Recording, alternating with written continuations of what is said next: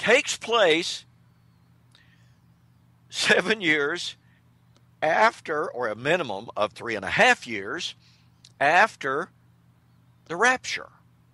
Oh, no, wait a minute. Well, math. I hate math, and math hates me, I might add.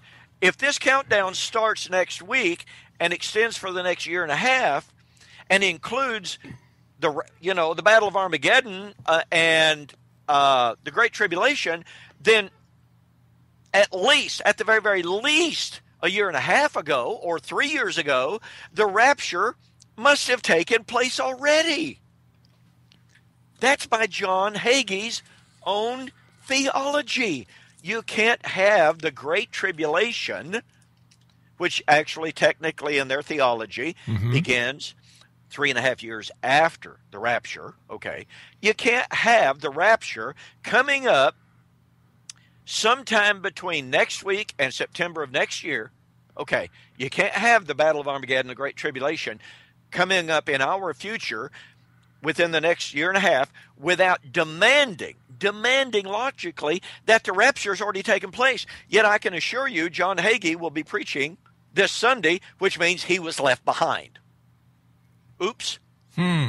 Something, did he pass math as a kid in school?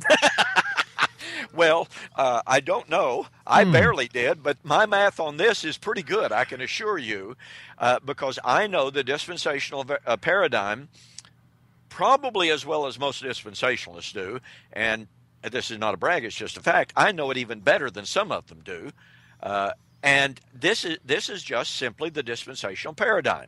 You have the rapture of the church is taken out of the world. The Antichrist signs a peace treaty with Israel, allowing her to rebuild the temple. And may I insert a little anecdote here, Rob? Please do, sir. On my Facebook page, of course, I do this kind of teaching, and I had a fella jump up and call me a false teacher, a heretic, I'm doomed to hell, etc., other kind epithets attached to me. Well, that's because he doesn't know you and respect you like we do here.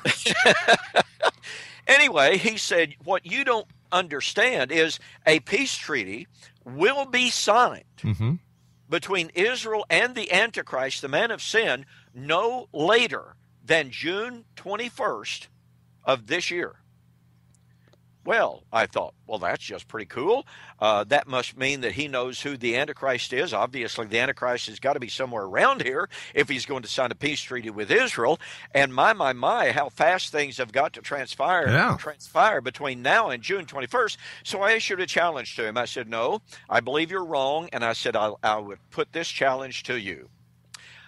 If there is a peace treaty between the man of sin and Israel, allowing Israel to rebuild a temple in Jerusalem, which of course necessitates the removal of the Dome of the Rock, which is only a minor insignificant, obstacle, at least as far as the Muslims are concerned.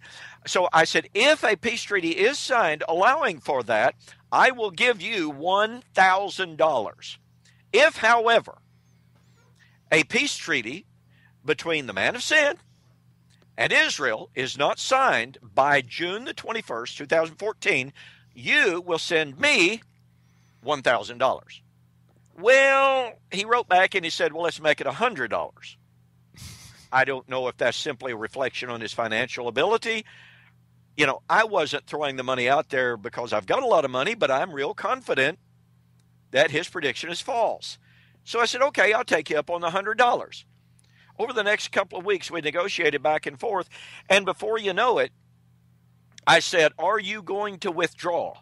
When, I didn't say if, but I said when the peace treaty is not signed, are you going to send me my money? He said, well, when the bottom line is, he said, I can actually delete all of my comments so that nobody even knows this took place.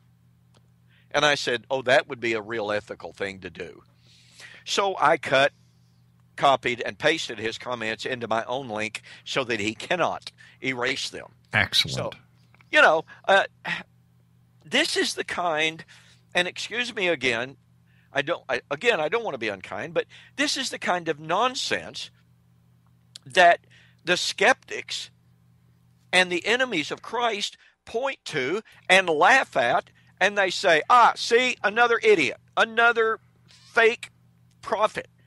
And I can assure you, and if I could get a hold of John Hagee, now I will say this. Some years ago, we sent a formal letter challenging John Hagee to meet me in formal public debate. No response whatsoever. Sounds like the luck my producers are having. Yes, I warned you. Nah, we're not through with him yet. We're not through with him. Yes. Well, surely there is some reputable, respectful, honorable person out there who would be willing to come on this program and to discuss issues. But you're already here. I'm here. I'm yes, ready. You are. You're here already. So we've found that honorable and respectable person. Well, I know that, but I love to engage these people from the other side, so to speak. Mm-hmm. I love to be able for people, your audience, to be able to hear both sides, because it's kind of like the Book of Proverbs says: when the first man speaks, he sounds convincing until the other man provides an answer. And I like, and this is the way that I was raised, I love to hear both sides. Mm-hmm. I want to hear what the other side has to say, so that I compare it with what I believe. Then I look at what the Bible says and say, okay, number one, I've got to change this, but number two, he's got to change that. Maybe we're both wrong. Maybe both of us have a little bit of truth, et cetera, et cetera. But I love to engage in honorable, respectful discussion with people who hold the different views. But Rob, as I told you, when we began talking about contacting representatives from futurist world, I told you it would be very, very difficult to get any of them to meet me in public debate. Well, we're not through with them yet. That's all I can say, Nancy. Yes. I'm currently in written negotiations with a man. He challenged me to a debate for New York, October of this year. Well, when we got down to it and we began to discuss the logistics and the rules of honorable discussion, and one of the rules of discussion being that you have to view your opponent as your equal and treat them with respect and dignity. You don't use any slurs, any slander. He refused to sign that. Oh, brother.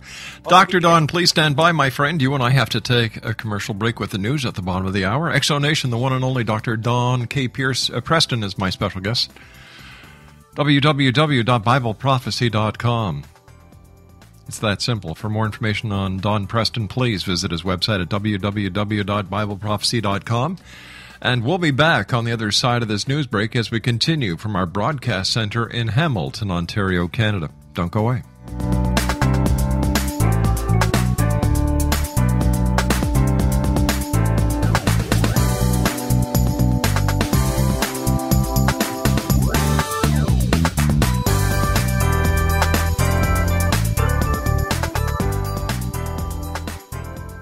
Are you considering calling a psychic to read your situation? Then consider David Champion, a psychic medium for more than 20 years with thousands of readings under his belt. David Champion will make you feel comfortable. He has proven to be honest and accurate. He's a straight shooter. There's no guesswork. What he sees is what you get. While he is a medium, most of the calls focus on relationships, not only love, but work, school, neighbors, and more. Need help with finding a job and preparing for the interview? Are you dealing with people who are obstacles in your path?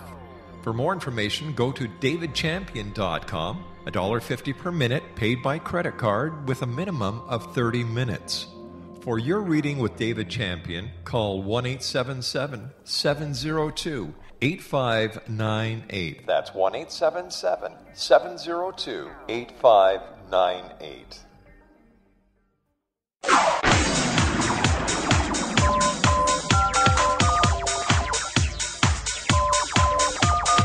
Now you can dial in to listen to the X-Zone Radio Show from anywhere in the world with Rob McConnell 24/7, 365 by dialing 213-401-0080. That's 213-401-0080. If you have a mobile phone or landline, the X-Zone Radio Show with Rob McConnell is now at your beck and call at 213-401-0080. That's 213-401-0080, 24/7. 365.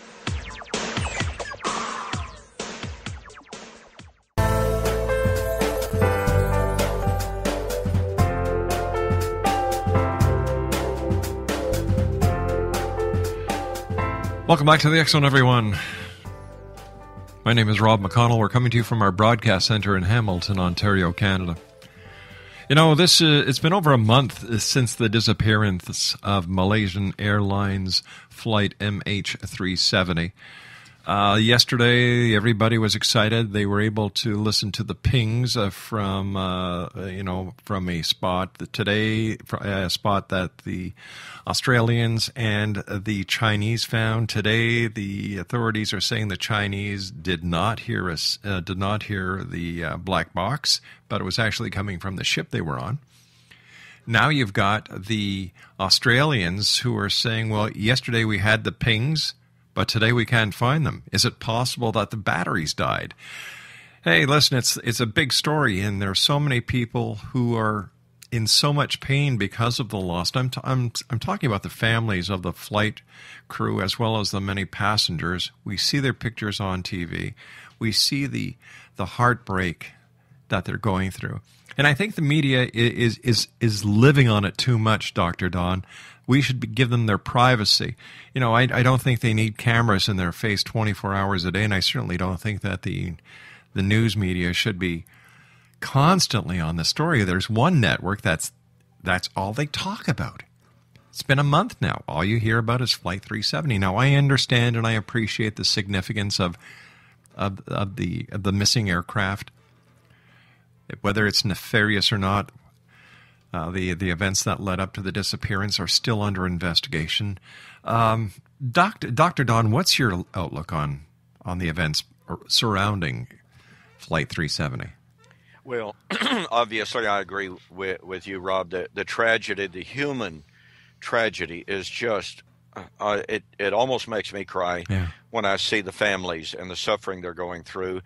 And then I have a tendency to get somewhat angry at the media that you've mentioned. You know, CNN here in America will not let the story go, and yet they've done some of the most horrific kind of sensationalizing. Yep.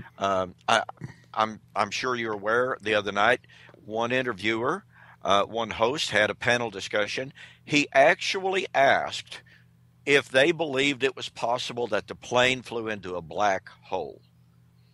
Now, excuse me, I'm not much of a scientist, but I know there are no such things as black holes here on Earth that planes can fly into. Black holes are in outer space. And for a, quote, journalist, unquote, to ask such a question is literally just, it's insulting to the listening and to the viewing audience, as to think, why would a serious journalist ask such an off-the-wall question? And it just seems like every single news outlet had their own take on it, to either sensationalize it or to probe perhaps where they should not. And believe me, I'm a strong believer in the freedom of the press. I believe we need a strong, vibrant, free press. Yes. But there certainly has to be some internal constraints of, shall we say, common sense that says, I really, really, really don't need to step across this line. One headline on one of these major news outlets, it was on MSNBC, it actually said plane would have difficulty staying in the air with empty fuel tanks.